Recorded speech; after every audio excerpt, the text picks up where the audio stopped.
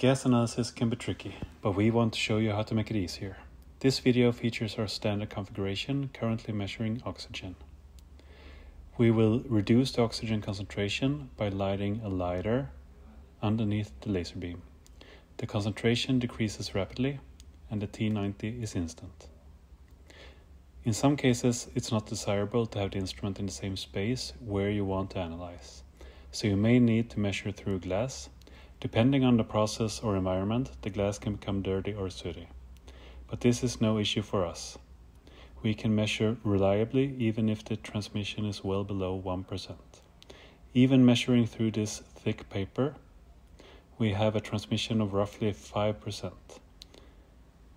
meaning that only 5% of the emitted light reaches the sensor. This remarkable performance makes our instrument very suitable for low transmission environments. Thank you.